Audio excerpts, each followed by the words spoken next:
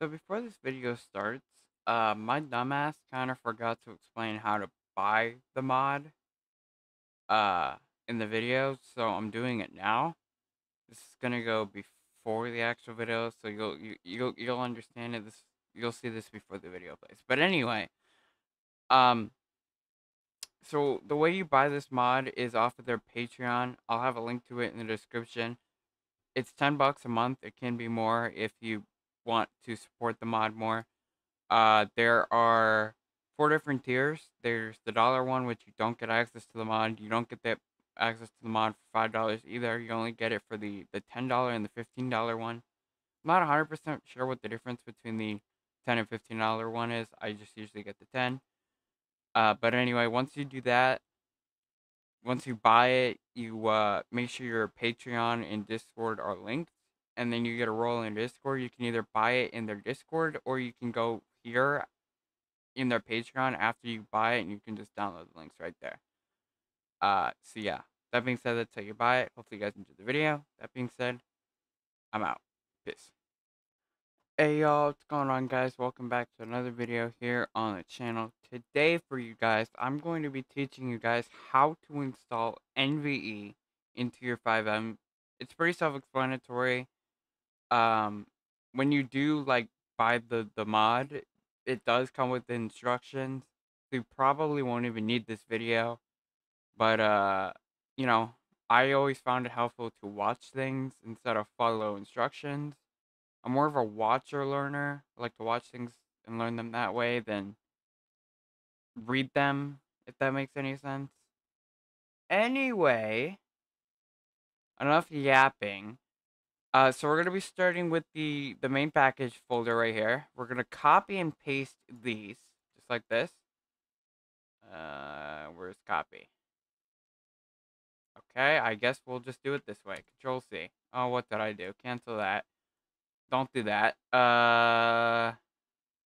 Copy to clipboard. Okay, maybe you did need to do that. Okay, now that that's done, it's copied to our clipboard now. So now what we're gonna do is we are going to go to our FIVEM application data, which to do that, we're gonna press the window key plus R, which is gonna bring up this menu, and then we're gonna press OK. We're not gonna touch anything. In the search bar, we're just gonna press OK.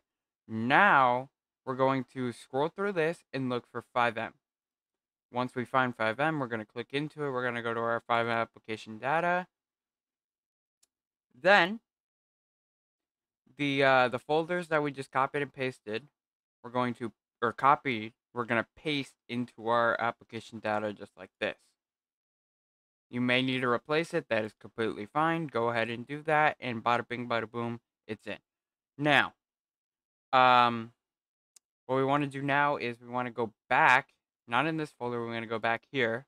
I use WinRAR to open my zip files. By the way, you can use the whatchamacallit. You can use the default one or whatever you use, perfectly fine as well. Anyway, so now what we want to do is we want to go to optional add-ons. You can add any of these. I'm going to add a few of them, and I will be right back. So I was thinking, maybe I should show you guys how to do this, just in case there's one of you watching this video that don't know how to do this. So all you have to do is just drag the RPF file into the particular add-on that you want into your FIVEM mods folder. And because I already have most of these in due to having previous versions of NVE, I'm gonna have to replace them. But yeah. So I just installed brighter emergency lights, optional add-ons. I'm gonna do animated gas stations next and continue going down the list of the things that I like. Okay, so now that I'm done installing my add-ons, you're gonna go into your the reshade shaders folder, and we're going to copy all the files in the folder and paste them in our application data plugins folder, which will be right here. So we can do this, copy files to clipboard, wait for that to do that, go to plugins, and then we paste them. I'm gonna have to replace some of them. You might too. You might have to as well. That is completely fine. Go ahead and do that. And bada bing, bada boom. We're done. Now I'm gonna go ahead and I'm gonna hop in game and I'm gonna show you guys uh what we just installed. All right. So as you can see, we are in game, and just by looking around, you can tell this is definitely not the base GTA 5 graphics. It is becoming nighttime, so I'm just going to quickly show you guys the menu by pressing your insert key.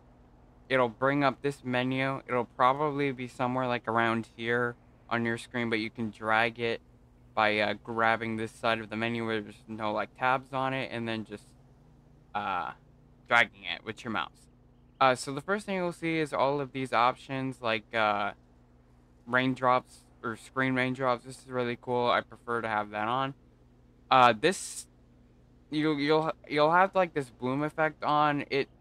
It makes things like brighter and oops. It it kind of, oh, I just lost my car. It kind of makes things look a little bit sharper too. It can make things look a little like I don't know, it's hard to describe. You'll kind of see it if you leave that setting on. I'm kind of in between leaving it on and leaving it off. I'll have to see it, what it really looks like during the day to make my full decision. But that is that particular setting. The raindrops, I love. My personal favorite part about this menu, though, is, see if I can find it.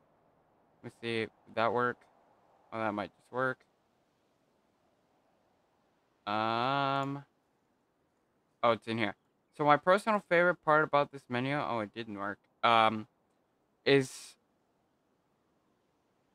the fact that you can change how bright your lights are and whatnot. So if you don't have bright like police lights, you can change them within this menu, which I find extremely cool. See if I can go back to the default one here. I think this is it.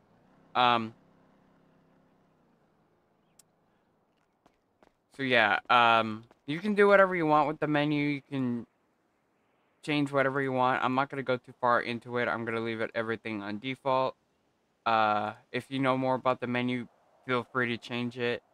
But the only thing I personally like to mess with is the lights. I like to make mine super bright.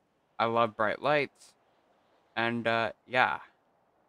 So I think that's going to go ahead and wrap it up for the video. So if you guys enjoyed it, consider smashing the like button. If you're new, consider smashing the subscribe button and turn on post notifications so you get notified when I go live and upload a video. With that being said, if you have any questions, feel free to leave them down below in the comments, and I will try to answer them. And with that being said, I'm out. Peace.